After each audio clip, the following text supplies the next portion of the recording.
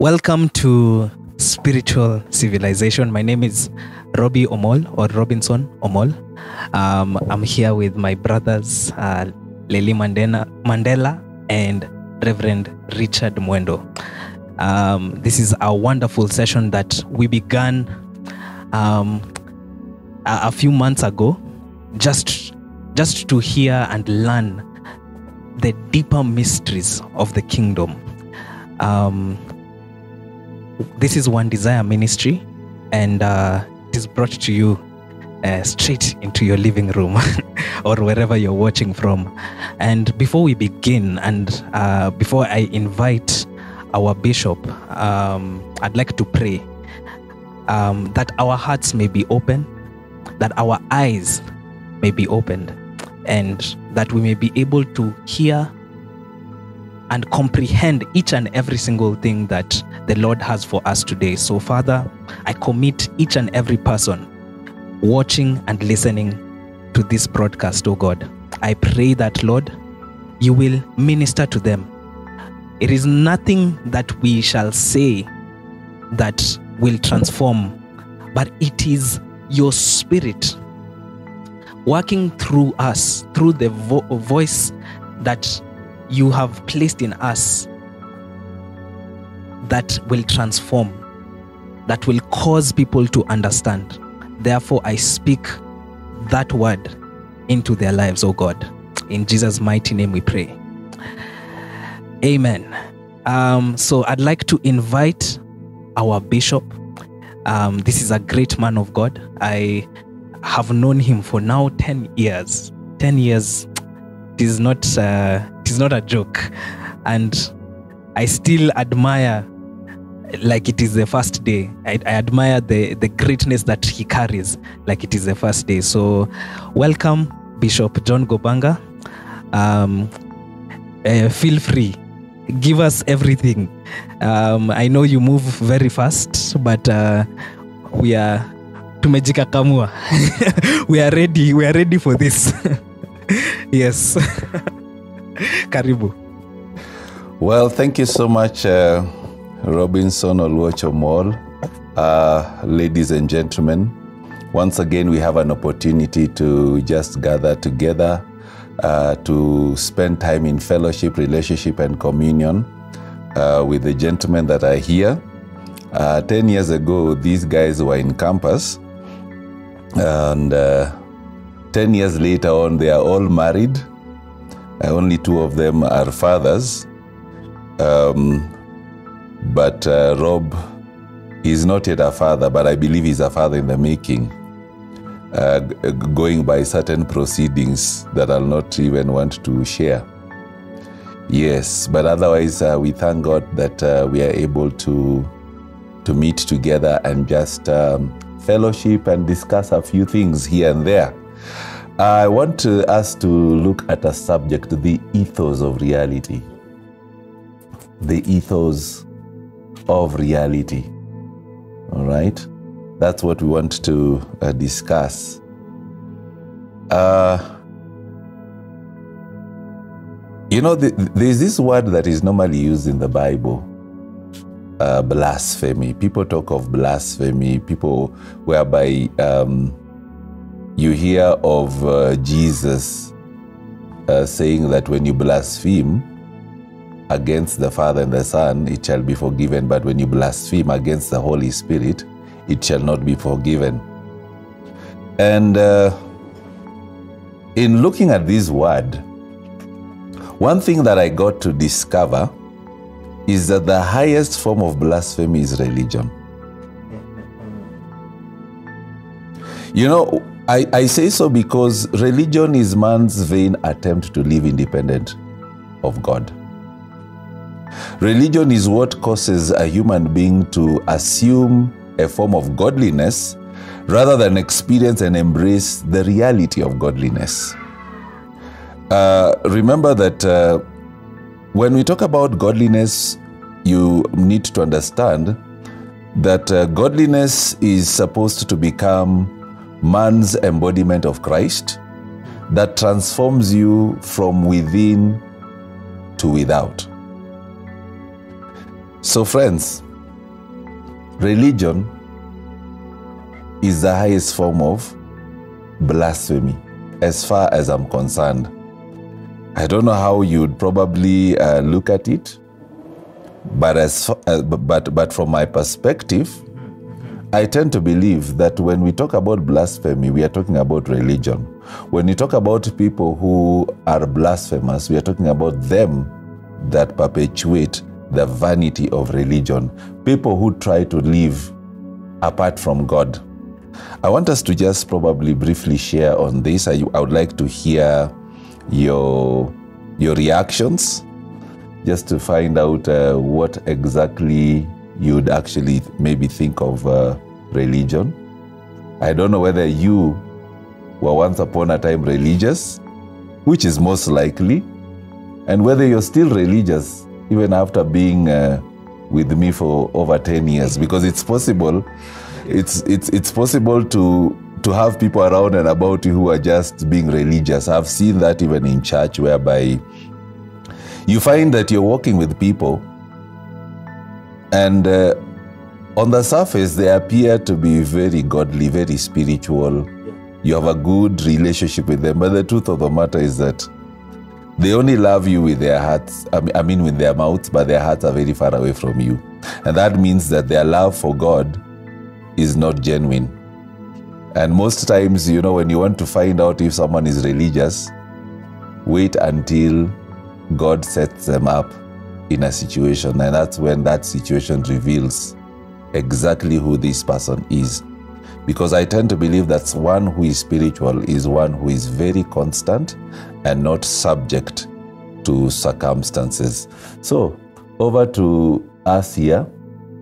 Let's open this conversation.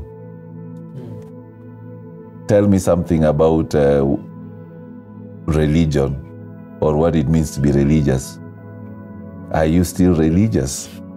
And to what extent have you been blasphemous insofar as your religiosity is concerned? Because to me, religion is blasphemy. Wow, Bishop, you don't start slowly, do you? No, we cannot start slowly. We have to run very, very fast. Wow. From off the bat, that the highest form of blasphemy is religion. I think that calls us to a certain level of introspection that we had not thought of before. We had engaged blasphemy as a far-off sin that cannot affect believers who are very active in the place of service. But what this definition does is that it says that the very people that are very active in the place of service have a tendency to suffer not only being religious, but such great blasphemy in the place of God's house. Now, when we talk about being independent, or man's vain attempt to live independent from God, this builds upon the former sessions that we've had. So if you're joining us and this is the first session of spiritual civilization you've had, please go and track within the YouTube channel. You'll be able to see other episodes that you can be able to log into. And from those episodes, what we were able to learn is that there is a certain locale within the realms of the spirit where you are to be found. That locale was referenced as the revelation of Christ. And by being found in the revelation of Christ, you have to live your life completely dependent on God. But you see, religion says that, okay, today, let's not be completely dependent. Let's live one aspect in your life. And this is where the believers often fall short. The problem has never been the very big things. It's when it starts to chip away slowly by slowly. And if you do an audit, ladies and gentlemen joining us from wherever you're joining us, you will find out that there has been a continued struggle in your life concerning being religious. I have to live my life circumspectively, redeeming the times, for the days are evil. You have to understand that I have to wake up every day and ask the Holy Spirit to search within me, because the world we live in today has such a great tendency to form monuments out of your independent efforts. They will celebrate your independent efforts much faster than they will celebrate your dependency on God. Let me stop there, even as I invite my brothers. Religion is the highest form of blasphemy. In my own definition, religion is, a form of blasphemy, that a form of living that denies, or living that denies the power of God in your life. So every time we live, by our own merits, by our own achievements as gauges of spiritual growth, rather than the grace of God, we are living blasphemous lives. we are basically saying I have achieved my status in the spirit by my own works rather than by the grace of God. And that is basically what is religion is all about. It is, how good am I, how everything that, how does it make me look more like a Christian when I do these things, rather than realizing it's the grace of God that it takes you from one level to another. And though that in my so when you say yes, blasphemy, religion is the highest form of blasphemy, you are really saying, the more independent we are from God or from God's grace, the more blasphemous we are, and the more we exalt ourselves, and we make monuments out of ourselves, and we make ourselves idols rather than making God.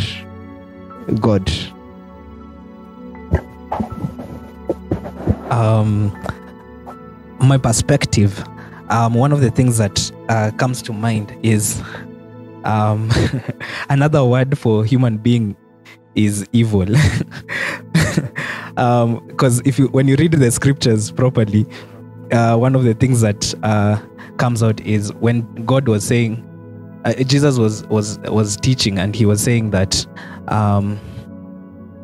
if you, being evil, can give your children good things, how much more my heavenly Father who is in heaven. So I look at humanity, in this context, that we are capable of doing good even when our heart is not in it. Even when we do not love a person, we are still capable of doing good. We are still capable of exhibiting certain things that make us think that we are walking in the right path, that make people think that we're even walking in the right path. Yet our hearts are really far from it. And one of the things that really comes out from that statement, that religion is the highest form of blasphemy, is, for example, something as simple as, how can you say you love me? This is the Father as saying, how can you say you love me, yet you hate your brother? And hate is something that is only discerned deep within the heart. It is not something that you can outwardly see. I may smile and laugh with you and do good things to you, but deep within my heart, I hate you. And that's now where religion really targets people. That you just wash the outside of the cup, but inside you're very filthy. And that is why it's just great blasphemy. Yeah, that's how I see it. Thank you so much. One thing about religion is that it always motivates you to pursue independence. It's like you're trying to, imply that you need to be emancipated from being held hostage by the laws of God, you know. And one thing that I've discovered about people who are religious is that not only do they want to be independent from God, but they also want to be independent from fellow men. You know, to a larger extent, there's the aspect of a religious person pretending to be in fellowship and relationship with people. But when you look at it carefully, most of what we call relationships in the body of Christ, they are not really relationships. They are basically systems and structures that are human modulated on the basis of ensuring that we guard our, you know, an individual guards himself or herself from being hurt. Those are relationships where there's a lot of manipulation and control, you know. Now, when you look at the teachings and the lifestyle of Christ Jesus, one thing that stands out is that Jesus Christ showed that when you obey the letter of the law, it's basically a matter of physical action, and that is only as far as it goes.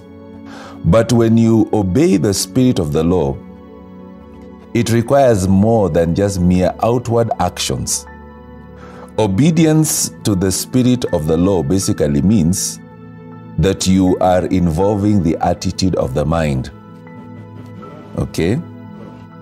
And this is where now being circumcised in the heart comes into play. A person who is religious is a person whose heart and mind has never been circumcised. The mind and the heart is governed by the carnal nature. And when you're controlled by the carnal nature, you're basically self-centered and you do not have the consciousness of God. And that is why the spirit of the law is basically to be considered as its perceived intentions. What was the original intention of the law? Okay. Like for instance, we know very well from scripture that God is looking for true worshippers. Worshippers who worship him in spirit and in truth. Okay. Now, it doesn't mean that there are no outward exhibitions of worship to be undertaken. It's very important for us to understand that when we approach God in the area of worship, there must be the proper frame of mind, there must be the right kind of attitude, there must be that disposition that is conducive to spirituality. And then also there has got to be, you know, faithfulness to those specific items that God would pinpoint as the proper external acts that are to be performed. Because the other thing we must also realize is that you cannot separate the actions from the intention. Both of them go hand in hand. And that's why when we look at two facets of God's divine will, they basically entail the right action with the right attitude. You see, actions emanate from attitude. Okay? Out of the abundance of the heart, the mouth speaks. You can only speak, you can only express yourself as a result of the state of your heart, as well as also your mind. And that's why God requires that we perform the right actions that would emanate from the right attitude, that would be stemming from the ideal intentions. Okay? 2 Corinthians chapter 3 verse 16 says, who also hath made us able ministers of the New Testament, not of the letter but of the Spirit, for the letter killeth, but the Spirit giveth life. When you look at the teachings of Jesus on the Sermon of the Mount, one thing you discover about the interpretation of the Mosaic law from Jesus' perspective is that Jesus interpreted the Mosaic law not according to the letter but according to the Spirit. If I may probably just pick one case, maybe we can actually look at this particular scripture.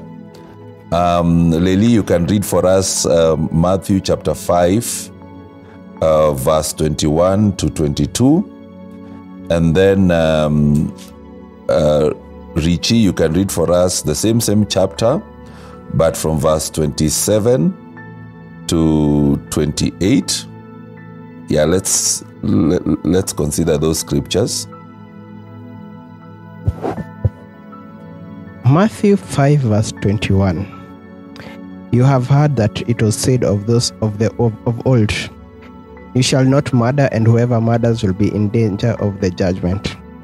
But I say to you that whoever is angry with his brother without a cause shall be in danger of judgment, and whoever says to his brother, Raka, shall be in danger of the council. But whoever says, you fool, shall be in danger of hellfire. Okay. Matthew 5 from verse 27 to 28. I'm reading from the Amplified Version. You have heard that it was said, you shall not commit adultery. But I say to you that everyone who so much as looks at a woman with lust for her has already committed adultery with her in his heart.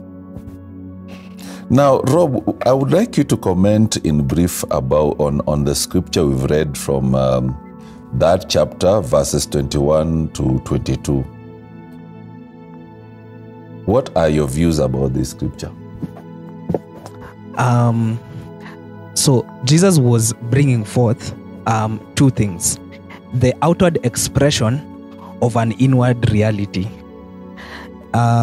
The expression being murder comes from a point of somebody has brooded over anger, and it has grown and matured, and once it has matured, it gives birth to murder. But Jesus raises the standard of us being able to really dig deep into our hearts and circumcise the deep parts of our heart, because he says that even that anger, that undealt with anger, the first level was without any cause, or you just speak out a negative notion to a person out of the anger that burns within you. You have already fallen short of the glory of God. So the standard is in what is really deep in the heart, because I may actually even be angry at Richard right now, but just because I am not expressing it does not mean that my heart is in the right place, which means I am actually walking in religion because I have not dealt with the deep thing that is in my heart. So each and every day we relate, but you find that there's that thing that is within me that is undealt with, and because I am outwardly showcasing goodness, the reality is that my anger within is what is destroying my relationship with God. It is what is destroying my capacity to be able to receive from the Spirit of God. It is destroying my entire life's purpose just because of this one thing that is undealt with in the heart. So it is actually a very heavy truth for us to embrace. Thank you so much. Maybe it's also because of the fact that you don't have the opportunity to manifest full-blown murder. Yes. You see? I tend to believe that people who are very angry, the reason why Jesus considers them as guilty of murder is because they don't really have the opportunity to kill. The opportunity has not presented itself. You can rest be assured, if there was nobody else around and there was no law of the land to hold them to account, chances are a lot of people would have actually been killed. Okay? Because you see, the attitude of being angry or being one who mocks others, that kind of attitude is the one that yields forth anger. Now, let's look at this other scripture. Richie, tell us. Matthew 5:27 to 28. What would you elucidate from this scripture? This reminds me of a certain series that was preached in our local assembly known as Infinite Fellowship Ministries called The Mystery of Sex. I remember I was a campus student, as you guys have heard. When we met Bishop, I was not bearded as much as you see me right now. I was not a father, I was not a husband, I was just a student. So in my place of study, I was able to invite a few of my fellow students. And we came and we listened to The Mystery of Sex. And you know, whenever churches at that time, I will not mention the year, you might do a deep dive, but whenever churches at that time would do series on sex, it would be about, positions, all these things. It would be something to draw forth youths with worldly and very degraded discussions in the context of a church. So they were saying that if this discussion comes from the context of a pastor, then that sanctifies the discussion. But you see, our local assembly introduced a new perspective. As you have been listening in today's session, we've talked about the soul, the attitude within the mind, the posture within the heart, and then the disposition within the will. That alignment of that soul, that is what the mystery of sex touched. We were able to realize that how God designed sex was not so much focused on the outward expression as it was on the inward reality that was meant to be the true purpose behind sex. I will not go very deep into understanding that mystery. If you do want that content, you can engage One Desire separately. But coming back to Matthew chapter 5 from verse 27 to 28, you have to understand that Christ was highlighting that before you manifest anything, there is a reality at work within you, such that out of the abundance of that reality will you manifest. I'm just paraphrasing the verse that says, out of the abundance of the heart, the mouth speaks. So that is what stands out to me, Bishop, about that scripture. Yes, the whole subject of sex is, it's quite controversial, especially in the body of Christ. And I remember the time when we did that series, we were full house, I saw all sorts of people come, and I knew very well why they had actually come. They had thought maybe I was going to facilitate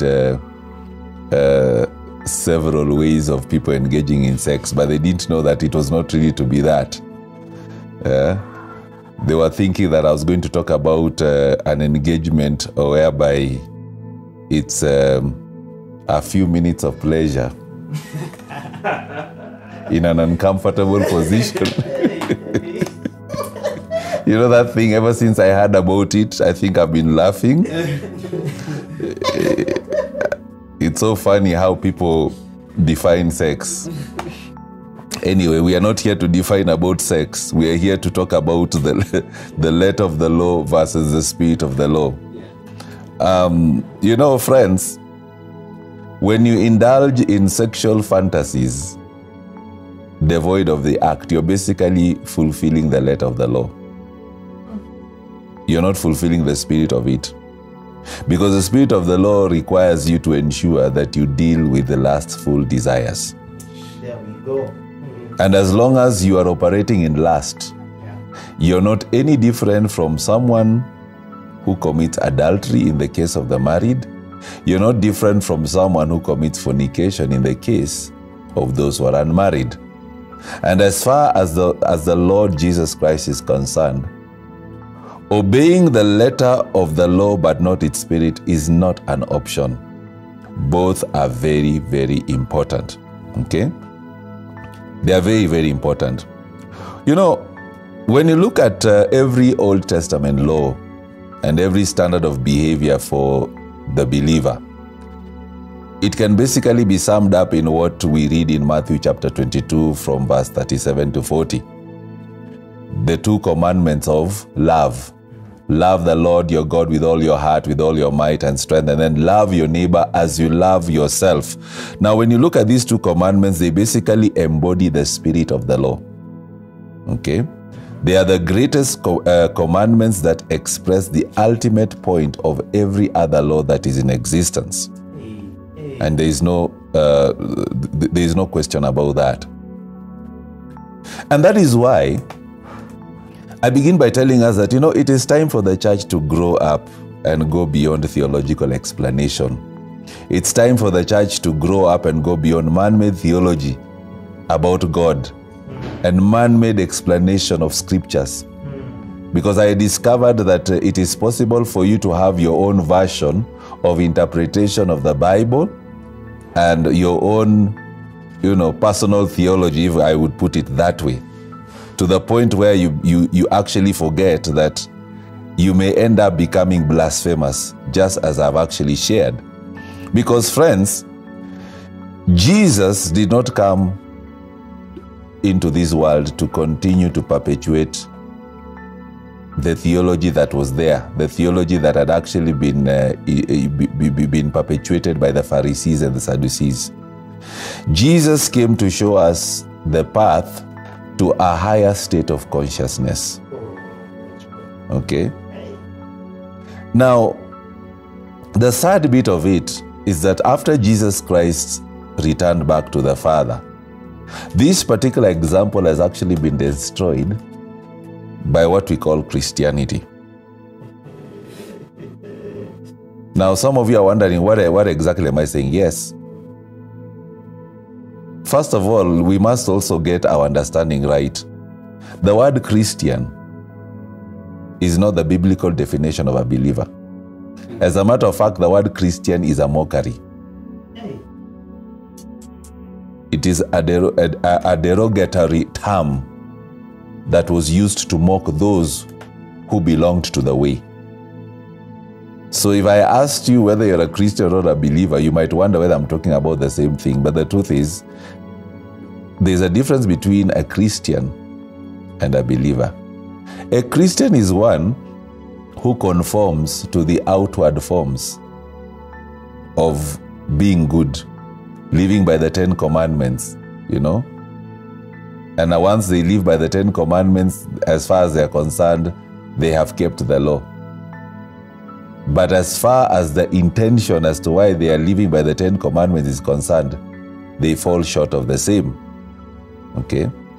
And that's why it's very important for us to understand that the higher state of consciousness is something that has been missing in the church for a very long period of time. So what people have actually been perpetuating is blasphemy. And that's why, friends, it is about time that as children of God that we step into the realm of consciousness. This is the realm of awareness where the revelation of Christ as well as the revelation of the Father is actually known. When we started going to church, those days when we used to attend Sunday school, we were given the Bible and we used to interpret the Bible literally. And probably even at some point maybe when some of you got saved, you used to read the Bible literally. And you see, it's later on that you came to realize that there's a lot of allegorical approach insofar as the interpretation of scripture is concerned. But friends, we must understand, God has not called us to be a kind of people who submit to a mere book, which basically is a volume of about 66 publications written by different human authors who are moved as they were carried along by the Holy Spirit within a duration of 1,500 years. No, that is not the reason why we read the Bible. God wants us to understand that the content of the Bible has a source. There is a Genesis which actually is the source of what we read in the Bible. And this source is basically within each and every one of us. That's the truth of the matter. If you are a Christian, or rather, if you are a believer, because we've agreed we do not want to use the word Christian, if you are a believer, you are saved, you're born again, you're spirit-filled, and you're spirit-led. That is, if at all each and every one of you submits to the Holy Spirit, then that means that you have the source of your origin that is within you. And it is from that fountain, it is from that wellspring, it is from that source that you are actually supposed to derive your understanding as to what the Word of God says. Okay? It is very important to come to a place whereby we appreciate the fact that the Bible is not supposed to be taken as a literal book. One thing that I've come to discover, even from my own personal experience, is that you can never grow in any way when you take the scriptures literally. You'll remain stunted. You will memorize scripture from head to toe, from Genesis to Revelation, from Lamentation to Exodus, word by word, to the point whereby you're even able to cite where the commas are. And yet you have no understanding as to what the scriptures are actually saying. Friends, you must go beyond the letter of the law, the letter of God's word, and discover what exactly was God intending. And these are things that you're able to derive from within yourself. Because, beloved, one thing that I got to discover is that when you try to live by the outward law, the outward letter of the law, if I may put it that way, you basically produce a life that is controlled by religious spirits. You know, we see a lot of wickedness in the world today. And one thing that I've discovered, beloved, a lot of people are possessed by religious spirits. And religious spirits, they are as diabolic as every other spirit. Very diabolical. Okay? And to prove that, you'll find that in different parts of the world, we've got actually people who are religious fundamentalists. Okay? It's just the same thing. You know, it's possible for us to condemn Muslims and say that these guys, they are extremists insofar as pursuing their religious agenda is concerned. But I want to submit to us, the same nature is also within them that call themselves Christians. Maybe the difference could be that Christians may not be very extreme or zealous in executing their zeal for their faith. But if you look at the history of the church during the Dark Ages, you've heard about the crusade wars that were there. I don't have time to talk about that. Now, friends, one thing that I've discovered is that religious fundamentalism is basically a state whereby you insist on a literal interpretation of the sacred writings rather than the symbolic representation of spiritual thoughts. And that's why you find that there are certain people, especially even in the body of Christ. Let's not even talk about Muslims and Indians.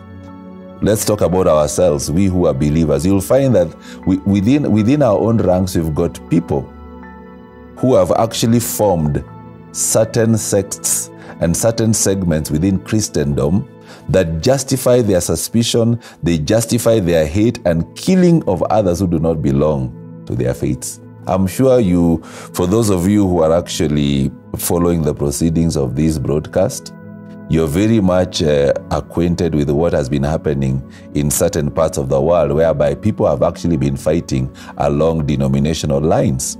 That's true. You know, most times when you find people fighting in this particular instance, it's because they want to insist that what they believe is better than others.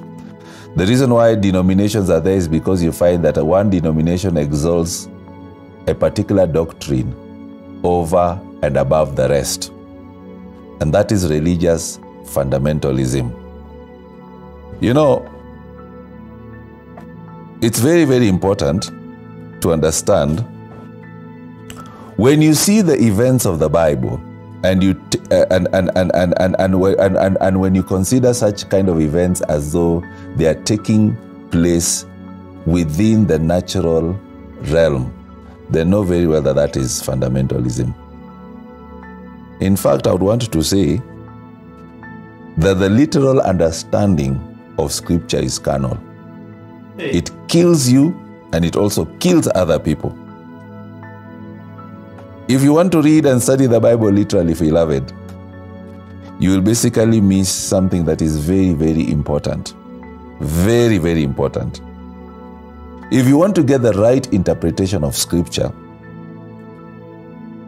to the point whereby you are able to unlock the mystical code of scripture, then you really need to go within, not without. It's very, very important. You must realize the oneness of God's word with divine grace. Because sometimes, you are able to, you may find yourself reading scripture without grace. You must come to the place whereby you are able to hear the voice of God, who is the I am. Whereby you know very well that the more you hear the proceeding word of God, you are able to perceive that particular truth. Gentlemen, I almost said something, and I'm happy that I dodged that. Beloved gentlemen, can we have a conversation around about that? Thanks, Bishop, for that. What stands out for me the most is that there are very many believers. Okay, let me say, because you've defined the contrast between believers and Christians, there are very many churchgoers, before I'm able to be called one who judges, but there are very many churchgoers who think that they read scripture, yet they are religious fundamentalists. These are those that have the loudest voice when it comes to spiritual questions that border on morality. They're always the first to comment. Questions that border on the goodness or the character of God, they're always the first to comment. Yet you find that when you do an interrogation of these individuals, they do not have any mandate to make any comment on any of the aforementioned subjects. And it is because they lack the true understanding of scripture. The first thing, if you engage these people, they will tell you that the Bible means basic instructions before leaving earth. Yet, when we are taught by Christ Jesus, he lived his life not only here on earth, but also in eternity. That is why he always went into the mountains to retreat. That was his place of prophetic actualization of reality, and he would be able to touch base with that reality in eternity, such that by the time he steps on earth in the day that is that day, that reality is made on earth as it is in heaven. You have to understand, ladies and gentlemen, the Bible, if read as a historical account, if read as a testimony of how you should live your life only in the natural, we have just learnt that that does not constitute reading the Bible. Reading the Bible is decoding the mystical code behind its reality, because behind the Bible is a reality that unites these different authors' testimonies over a course of 1,500 years. Brothers, in other words, it's important for us to understand something, that as a believer, you live on earth, but you actually dwell in heaven. Your habitat is in heaven, if I may put it that way. So the only reason why you're living on earth is to manifest heaven. Yeah, let's go on with the conversation.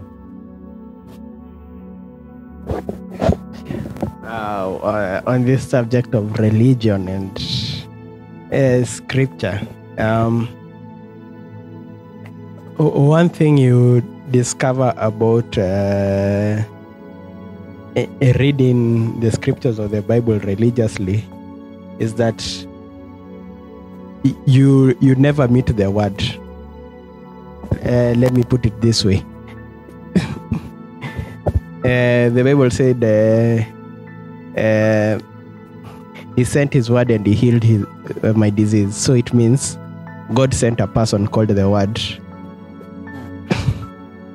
So that person came, and even in John 1 says, in the beginning was the Word, and the Word was with God, and the Word was God. So when you are religious, you never see that person when you are reading. You never see that person called the Word when you are reading the text or the scriptures or the Bible, whichever you put it that way. So because you're not able to perceive that person in that text, you're not able to draw life out of the text you're reading, because life is given birth to by a person.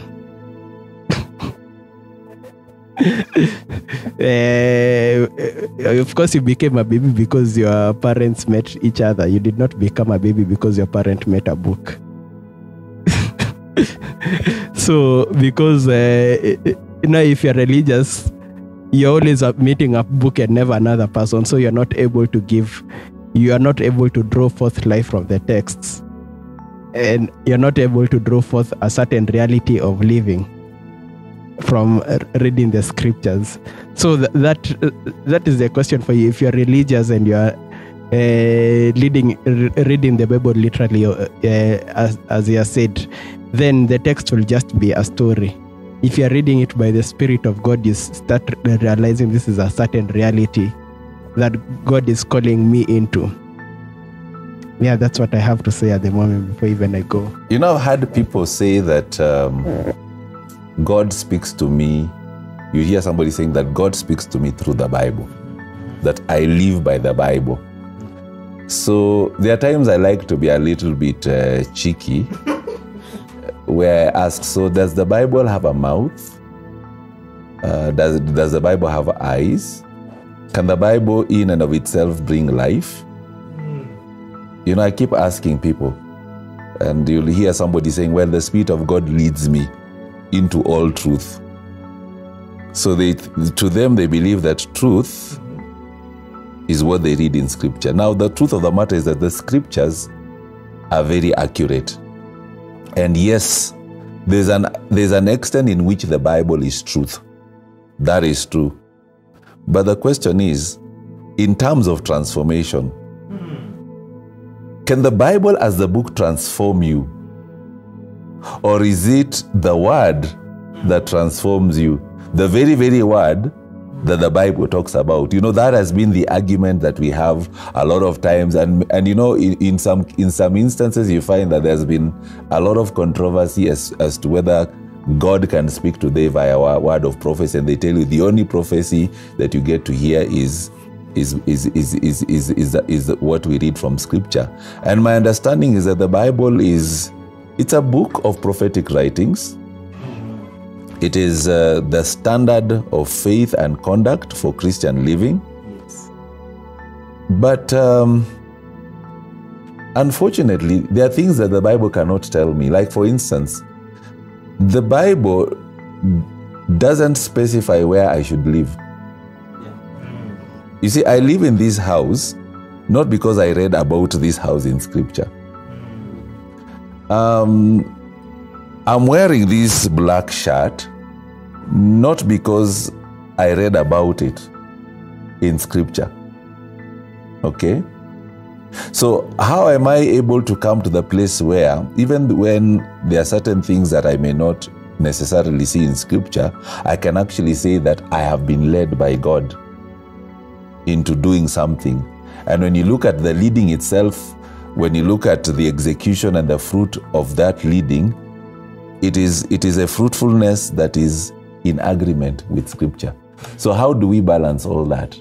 Because as far as I'm concerned, the Bible as a book cannot speak to me. Because I asked somebody that question. In fact, he was a theologian and he could not give me an answer. I asked him, okay, does your Bible, can it speak to you right now? Can you get your Bible so that it speaks to you? So he was almost taking it personal. So what have you people to say? One of the things that I've gotten to grasp, even to a point to answer your question, is that when we study the Bible, we learn, right? We are learning. But God's intention is for us to have an impartation rather than lessons, because you may have lessons. Like I learned chemistry in high school and I got a serious D+.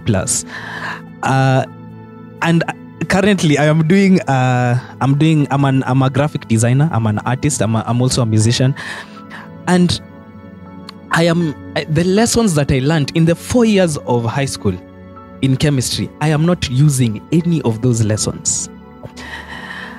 But and that is the case, like when we stick to the letter of the law, because there is the studying of the works of God. But there is another dimension that you must enter into, where you understand the ways of God. And by understanding the ways of God, it's what my brother Lelli was sharing about, the Bible being a book and the word being a person. And when you begin to interact with the person, you begin to understand the ways of God. And to answer now what Bishop was asking, when you begin to understand the ways of God and walk as you walk with Him, that is where you find the reality of how to make decisions, how to think, how your heart should palpitate with the vibrations of life. There's a way that you won't even. I find many people struggle with the walk, and it is because of this very thing that we are talking about. It is because you have not grasped the reality, the ethos of reality, and that causes you to struggle every day. Today I will not last. Tomorrow I will not last. And you may say these things, you may say and chant and begin and quote scripture and do everything. I am more than a conqueror. But if you have not interacted with the word, the man, the Christ Himself, if He is not part and parcel of your life, if He is not your greatest treasure,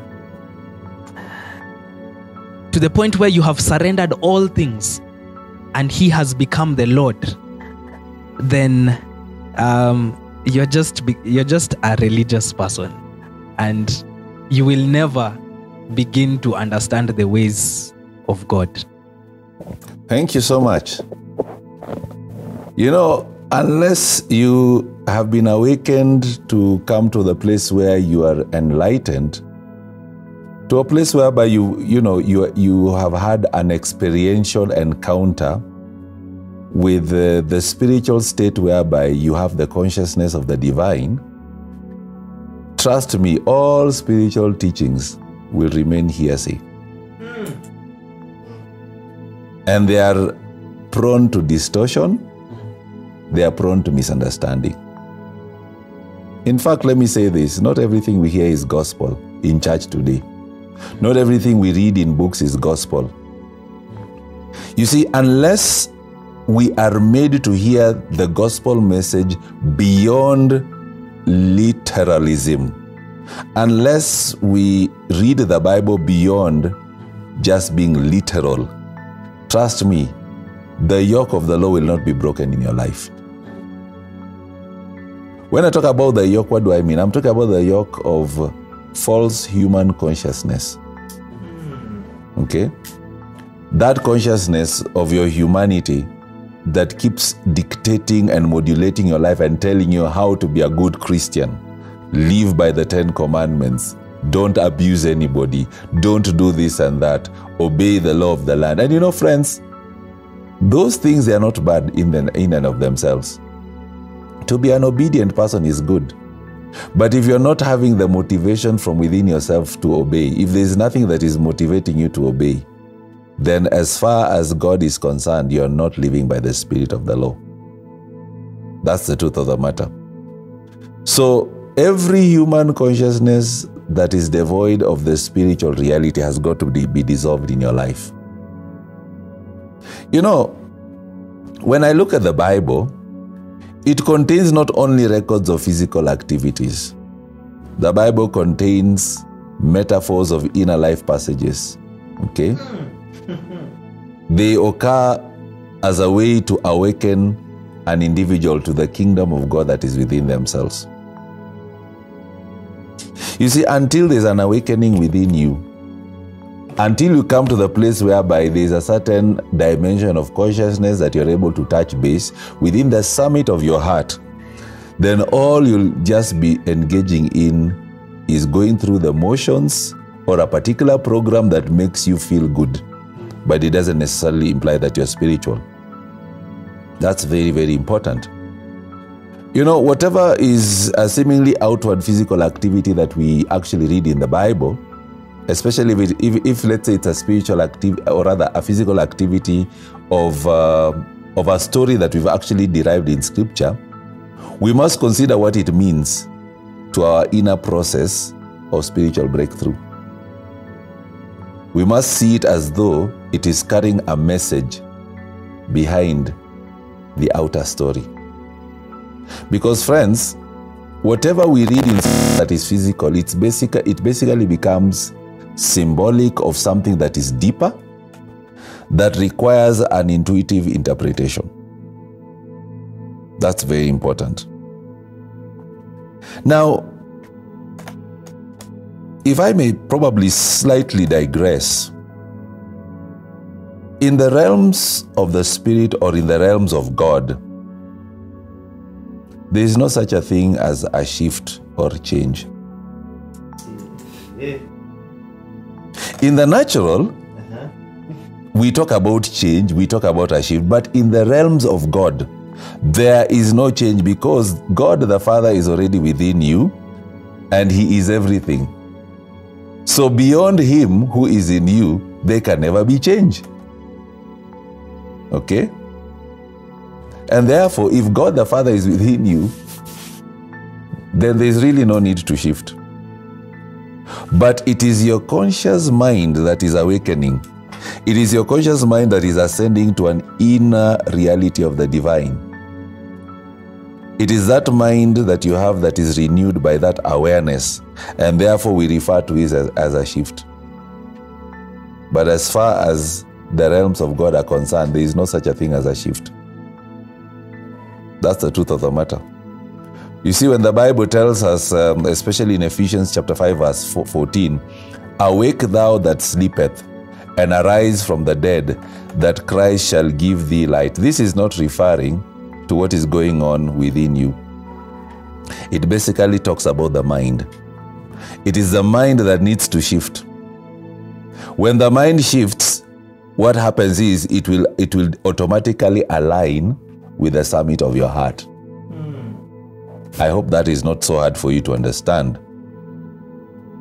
You know, when we keep seeking for the light of truth, we must learn to wait at a personal level. We must learn to wait upon God in order for us to be able to receive that inward revelation of truth and our oneness with Him. You know, when you talk about us seeking the light of God, let's understand something. The light of God is not a thing that God is going to give us. The light of God is God Himself. So if we are talking about receiving light from God, you're basically saying receiving God, because the Bible says He is light. Okay? He is actually light. We don't say, you know, when we say that we want life from God, God does not give you life, neither does He give you love as a thing or as an item. That there is light. So I go to where that screen is and I take that thing and I say, now I have light. No. God gives Himself. If it is life, life is not this camera that is here. God Himself is life. Okay? Truth is not that AV receiver that is there. Truth is God. So when you have God, you have everything. The Lord is my shepherd. I shall not want. In other words, I have everything that I need. Okay? God is life. God is light. He is love. And the more we have God within our own consciousness, then we have everything that we need. What do you guys think?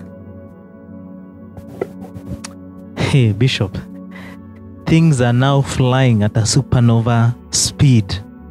One thing he has said, allow me to paraphrase what he has said, because I'd also like to rebuke those believers that hang on to every word of every man and woman of God who is anointed. Understand that you have to hear it in its reality format and then translate it according to your designation, according to your revelation of Christ. So what I will say has not been captured word for word by Bishop, but it is the same thing. He said that provision is not the movement of resources. It is the ascension of man into a higher reality of God in his consciousness. Hey, I'm telling you, this is madness. So for me to receive of the provision of God, I don't need to try and track the movement of resources. That is something within the realm of manifestation. Resources, as we learned in one of the other episodes of Spiritual Civilizations, resources have an innate GPS system that track the purpose of God. So they have an inbuilt transportation mechanism to move towards God's purpose. So what I need to do in terms of provision is not to track resources, because resources will come. What I need to do is track God, because God needs to be provided within me. Now, how is God provided within me? It is when within my consciousness, as we've learned, there's no movement in the spirit. It is within my consciousness when I ascend from a base carnal perspective to a higher dimension where God and I are in relationship, fellowship, and communion with his purpose, then I have received provision. I think you should have actually been the one who's facilitating, because now it's like I feel I'm being enlightened afresh. God. Oh my God. Beloved, I think Cardinal needs to be the one doing this. That's why he's called Cardinal. Yeah, he's the Dean of the African Cathedral.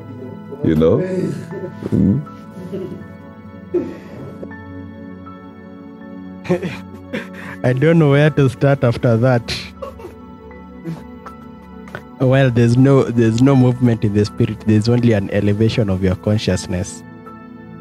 Just everything that has been said. That's what we can say, because if God is perfect and everything is in a perfect state, then if something is in a perfect state, it doesn't need to be moved again.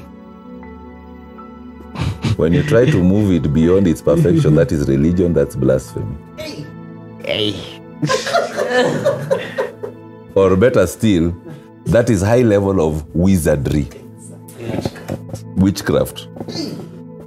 Because that's why, there's a time we were debating and we were asking, can you be perfect? I was debating that you can actually be perfect. And the more I read about it, because Jesus told us to be perfect. As to be perfect, and of course Christ cannot say something that is not attainable.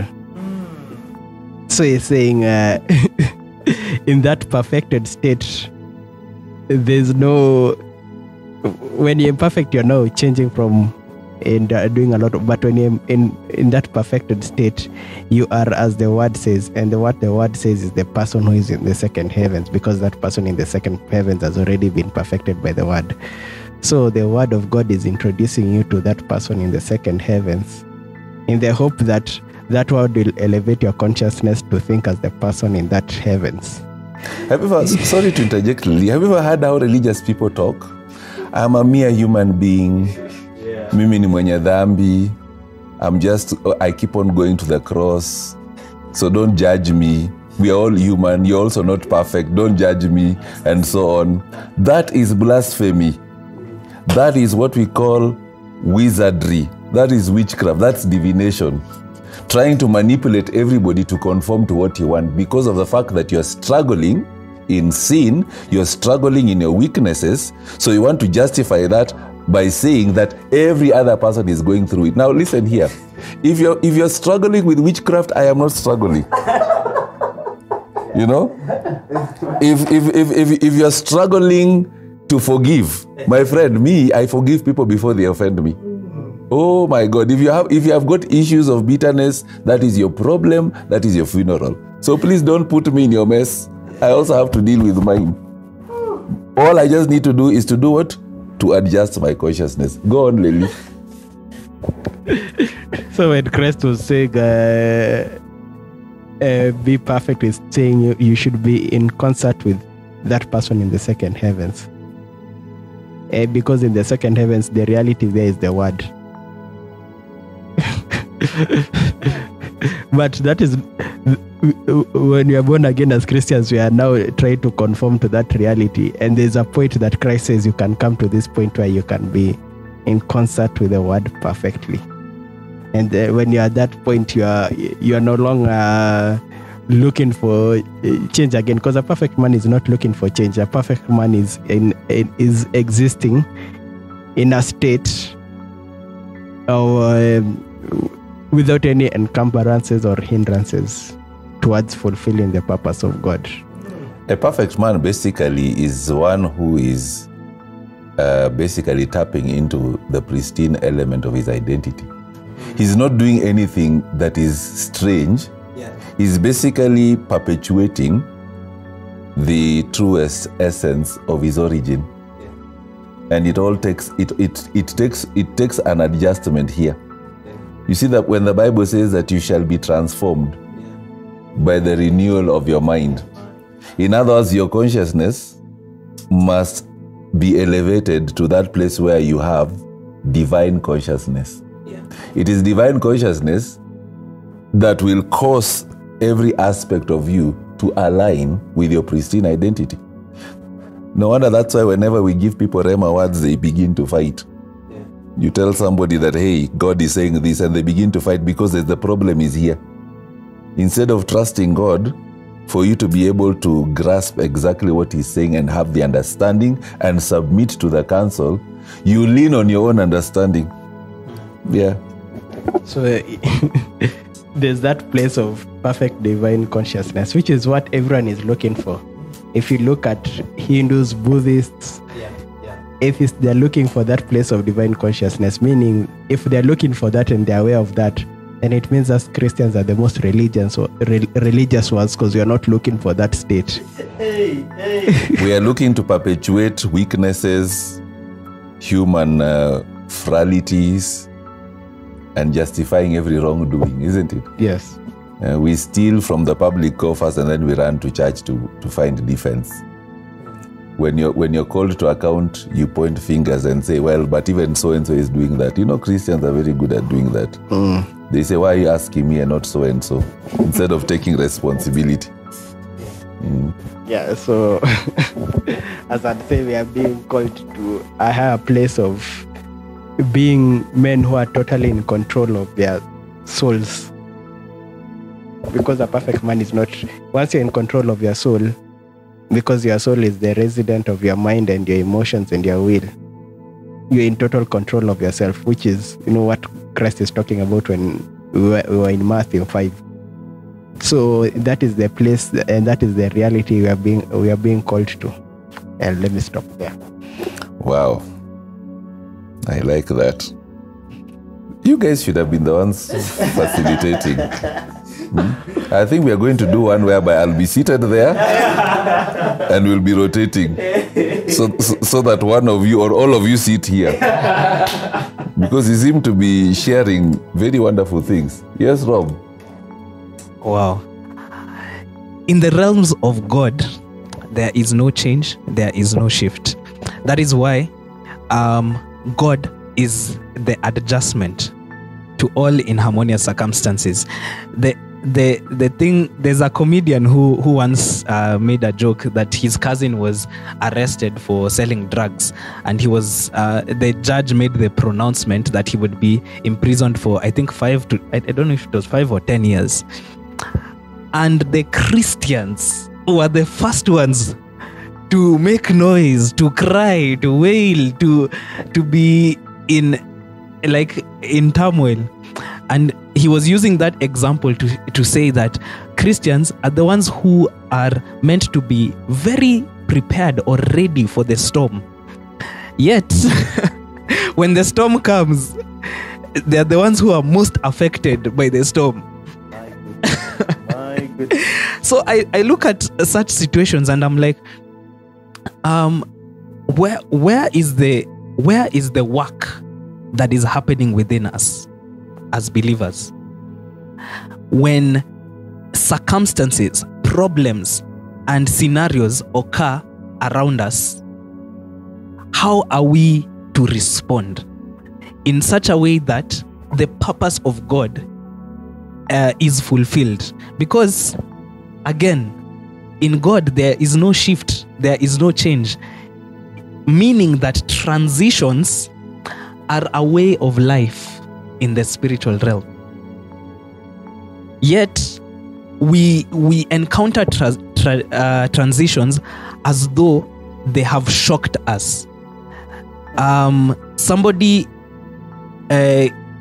gets cancer and it comes as a shock to us, as though that transition of now having to deal with a loved one who is terminally ill is not something that was already factored in the purpose of God. I see these things and I'm able to see how we are supposed to have such a consistency in our walk, in our response, which is worship, in our posture, in how we respond to things. There's supposed to be such a consistency to the point where we are seen as the solution bearers to all things here on earth. That is why we ought not to live on earth. I remember when we were studying about Jesus, when John and Andrew, I think it was John and Andrew, who approached Jesus and asked him, "Where do you live?" And he said, Come and see. Come and see. And when he said that, I stuck there for some time, and the Holy Spirit began to teach me that that Jesus, his home is a place where you have to follow and you have to open your eyes. You have to arise. Your consciousness must go up to see. That statement, "come and see," that was written in the Gospel of John, is not just "come and see," ati kuja nifuate, let's go here. No, it is come, follow me, follow my example, be imparted by the things that I carry, see my life and embrace it and walk in it and live as I live. And see, begin to see, open your eyes. Your consciousness must rise up, must go beyond this false human consciousness that we have because of the fallen nature, and embrace who you really are.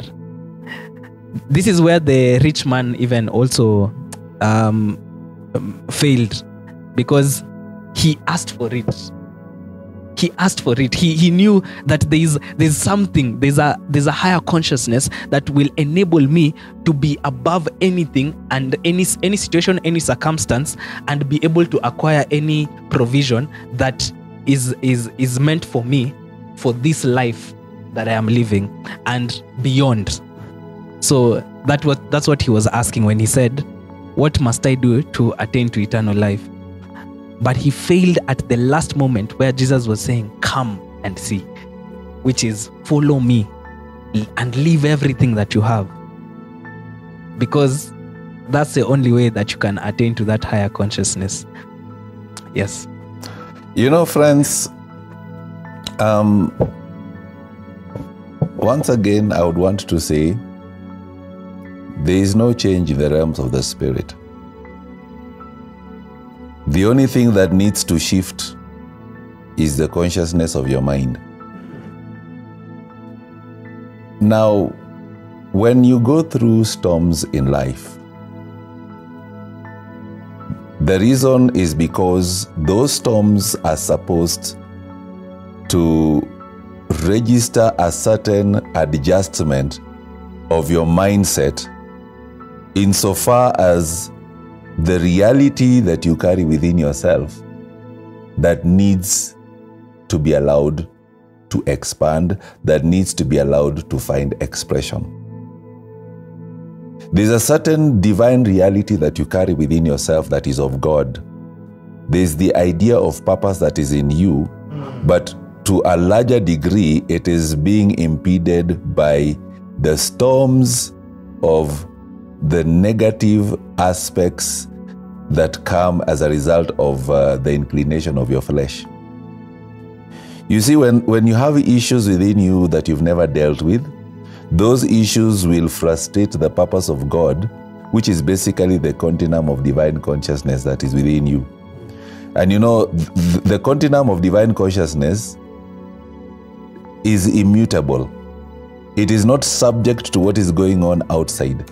But most times we always tend to have this feeling that whatsoever is within us needs to adjust as a result of what is going on the outside.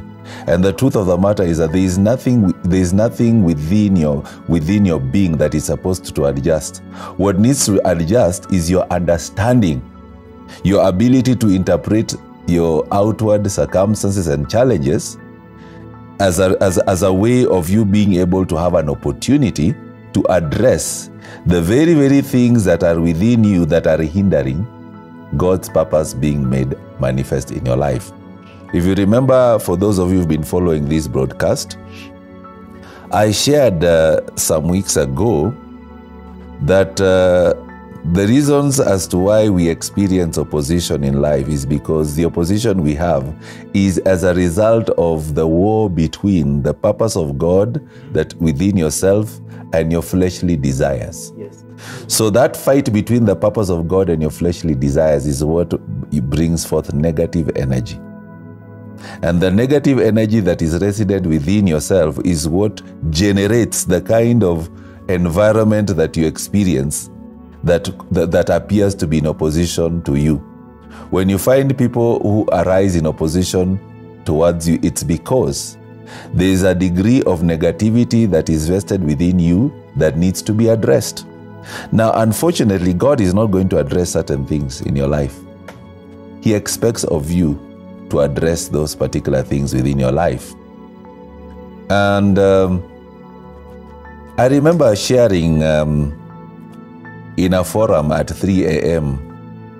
Yesterday morning that when you are at a place whereby you expect the fountain of life, which basically is the reservoir of divine consciousness, to begin to flow from within yourself, it will take your submission and honor to God. Now, what is it that you're submitting to? You're submitting to the counsel of His Word. What is the counsel of God's Word? You're basically submitting to the spiritual reality. You're basically submitting to a certain aspect of flow, and to the point whereby your submission and your honor is what will drill the fountain of life from within yourself. Because, friends, the solutions that you require insofar as your life is concerned will never be found from without. It is found from within. And how that comes about is when you humbly submit yourself and you honor God. You see, submission is one arm, honor is another arm. Now, your submission and your honor for God must lay hold of the drill of His Word. Okay? So that the more you submit, the more the Word of God begins to do what? To drill. Because the Bible says the Word of God is a double-edged sword. not the scriptures, the word of God. The word of God is a double-edged sword.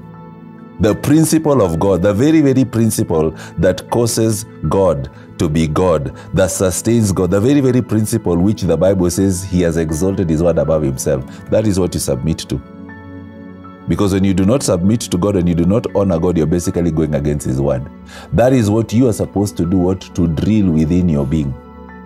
Now, what is it that you're drilling? You're basically drilling, you're drilling to root out everything that is of the flesh, every form of hindrance, until such a point whereby you tap into the fountain of divine consciousness that is within the element of your being.